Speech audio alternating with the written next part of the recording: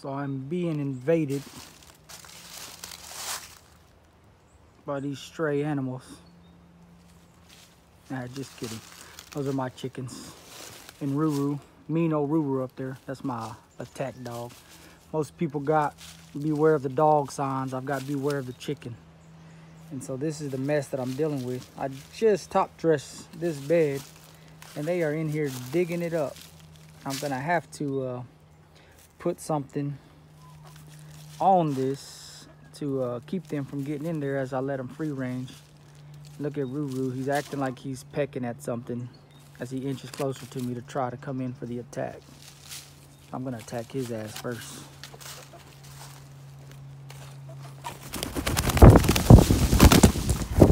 So I'll walk over this way and show you the damage. I actually just sprinkled some ashes on here earlier, but again, it's gonna be hard to tell, but you can just see all the gaps and lumps and stuff that they've done to my garden bed. So I'm definitely gonna have to put screens up like this. So I'll put these up to protect that so they wouldn't get in there and do this. And I'm gonna have to do that on them raised beds as they keep getting into there and spreading crap everywhere. All right, so here's some of this broccoli, and like I said, they've taken off. They're looking good. We've got plenty of them. I'm fixing to have to, once I get the rest of these beds finished up, I am gonna be moving some, give them some more room to do their thing, maybe. I don't know yet, we ain't decided. They look a little tight in here. Don't have much space, so I am going to thin them out and move some of them. Here's some lettuce. We actually got some butter crunch lettuce, and this one right here just looks awesome. It's got a little more room and it's just formed perfectly. The rest of these, like I said, they're real crowded in here, so I'm probably gonna thin these out as well. Plant some in some of these boxes. We did end up with 2 broccoli in here. Got 2 broccoli growing, oh, 3 broccoli growing amongst the lettuce. And you can see this one, how thin it is, just because it's in tight quarters in here. But we'll thin that out. We'll walk over here like I was showing a minute ago, and I got these cages up to protect my potatoes, my greens from the chickens. They like to get in here and scratch it all up, so this kind of helps keep them from doing that. But this here are potatoes that we started from seed, and they are doing pretty good. And so you can kind of see the leaf difference and the color, but that one back there is actually a seed potato that we bought from online. We ordered them from Burpee and they sent them out to us. This one is actually a store-bought potato from a sack bag that sprouted on the windowsill, and we put it in here. So this is just a little experiment that we're doing. This is actually going to be an update on the experiment video that I post. They're actually looking pretty healthy. They're doing good. The seed potatoes, which are these here, they didn't have any sprouts on them when we put them in the ground, and so they've come up pretty good. These already had sprouts, and you can see they're just that much further along. They blew through the ground. That's another sack potato there. And then this one's a seed potato. That one's a seed potato. I'll move around here. We've got another seed potato there, and one back there in the corner.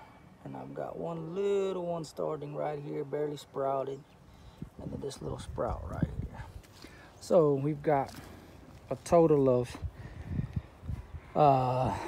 12, I believe, potatoes in this 4x4 raised bed box. So we'll see how they do. And like I said, it was a experiment that we're doing.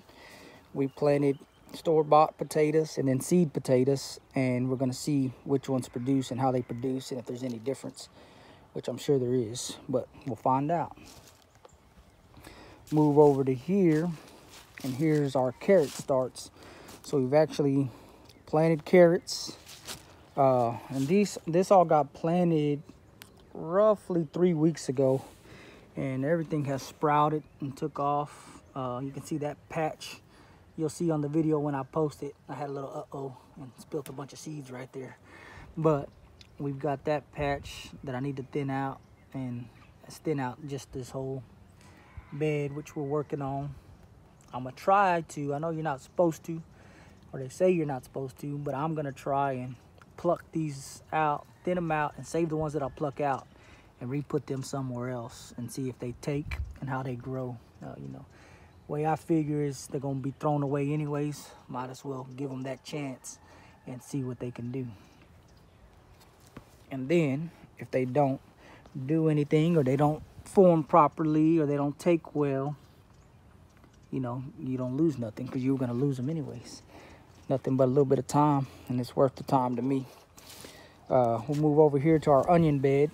So this one's a little bit bigger. It's 4.5 feet by 4.5 feet. We planted all our onions on here, and you'll see this in a video. These were planted 3 weeks ago, and they are looking pretty good, growing. Got big sprouts. We got 3 different types of onions that we planted here. We have a yellow, a white, and a red, and I don't know the variety of onion they were. I just know they were red, yellow, and white. So we'll see how they take, what they produce. I can't wait to give y'all some harvest videos. I've been that's kind of what got me all into this stuff, is watching these harvest videos. So it's been pretty cool. Here's a little survival bell pepper. So I had these peppers through the winter. They kind of got stalled. I actually had them in this bed right here, and I didn't secure this properly, the bottom anyways, and had too much dirt in there, and the whole box collapsed. And so all these bell peppers, when they were starters, they all fell through the box, and so by the time I come home, they were all wilted and just almost gone. So we ended up moving them into these buckets, and I've got another one that survived over here. And so they've kind of just been dormant, you know. They were there, they were producing, but then they stopped, and so they had a late start, and I just kept them in these pots all winter. I put a trash bag over them to help with the cold and keep humidity in, and they are looking mighty rough. The light freeze that we had last weekend got to them, but there is fruit on the tree. There's a lot of new fruit coming out. It's a lot of flowering over there, so we're gonna see what happens. Like I said, you know, they looked like they were left for dead. I could have easily just pulled them out, thrown them in the compost, but I let them be. I gave them a little top dressing of compost. I put them some wood shavings in from when I made my raised bed with the chainsaws. I took all them shavings and put it on top there, and they're producing. So we'll see what they do. Maybe this weather will help them out. I've got the broccoli. So we learned a valuable fact. Our broccoli turned yellow, and we assumed it was from the sun. So we did some research, and that in fact is what it is. It's from the sun. And we probably should have picked it about a week ago, but now it's starting to get all misshapen and whatnot. But it's still good to eat. There's nothing wrong with it. It's just a little discoloring from the sun. And now I've learned that to prevent that from happening, you can take these leaves and put them in what we call a chongo down here in Tex-Mex, Texas, and that'll protect them from the sun. So put a rubber band on top of these leaves, completely cover it, and that'll keep your broccoli white. So for those of you who knew that, well, no harm, no foul. For those who didn't, that's a good little lesson we learned, because if you're trying to sell this stuff, nobody wants to buy yellow broccoli. But for the Homestead, it don't change the flavor. It's all the same. We eat it. If it eats, we eat. So I'm trying to finish my top dressing over here on this long flower bed. This is the compost that I'm using. So I got my compost piles. If y'all remember in the older videos, I had a tub here, which the tub just got pulled out minutes ago and is right here. And I done used all the compost for it, for these 3 beds. And that bed back there is fully compost. It's all compost. There's no dirt. These 3 beds have a layer of dirt and then a layer of compost. This bed here has a layer of dirt and then a layer of cow manure compost that we get supplied by our cows. And a quick update on that. Oh, I forgot, but sorry guys. So this cow here is my honey bunny. She is the first animal that we had, and we actually had her before we got the homestead. We lived on a 0.38 acre lot in the city, in the middle of town, and we purchased that cow. And that kind of slingshotted us into finding land, selling our house, and having a place to put her. She is a little over 2 years old. She's about 2.5, I believe. And we just got her back. So where has she been? Well, we sent her to get bred. So I dropped her off at a buddy's place where he's got a bull. And he had a big black Angus bull and just a nice healthy looking bull. And we took her over there to get bred. So hopefully in about 6 months, she will be dropping the first baby to be born on the homestead. So we brought a lot of animals in on the homestead, but this will actually be the first one born on the homestead. So you know, how exciting is that? So we took her over there in December. So she's been over there a long while, but just with the weather and timing, I haven't been able to pick her up until 2 days ago. Actually, we went and picked her up and brought her back home. So she's getting reacquainted with all the animals here.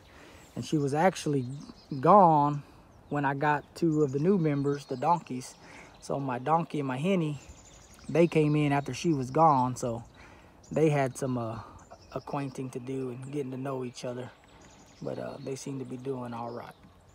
So back to my compost. Sorry about that. I drifted a minute. But I'm sifting through this. So this was one of my original compost piles. And I actually just turned it about a month ago.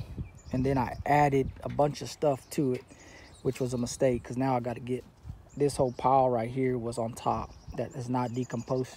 And I got to get it out of the way and get to the black gold so I can use it to finish off this last third of this bed, top dressing it, and then it'll be ready for planting.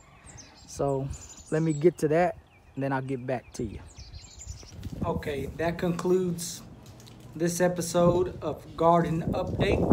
We updated the onions, the carrots, the potatoes, the garden in general, and the animals. So I had to get them updates out. Got all the updates wrapped up in one. So again, this concludes this episode of Garden Update. Going back to you, Johnny, in the studio. Y'all can continue with y'all's regularly scheduled program. Till next time.